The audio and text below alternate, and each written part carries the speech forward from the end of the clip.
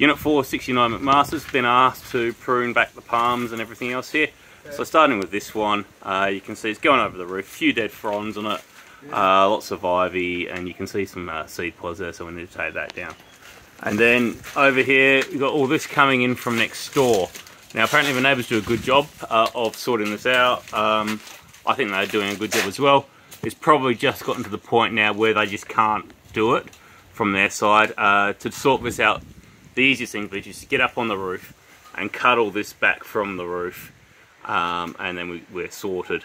Now, speak to the neighbour. I'll put the cost of this on here. We'll talk to the neighbours about it. It might be something they might come to the party with that one or not, but it needs to get done. It doesn't matter who's going to pay for it. It needs to get done. It's just going to cause massive issues. And just walking down here now.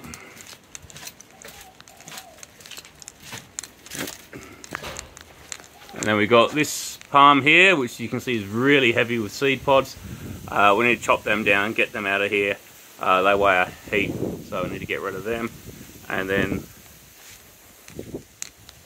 we have this second palm here as well, same deal. You can see that one's just starting to seed. So if you get that now before they turn into the pods, this makes life a lot easier for everyone.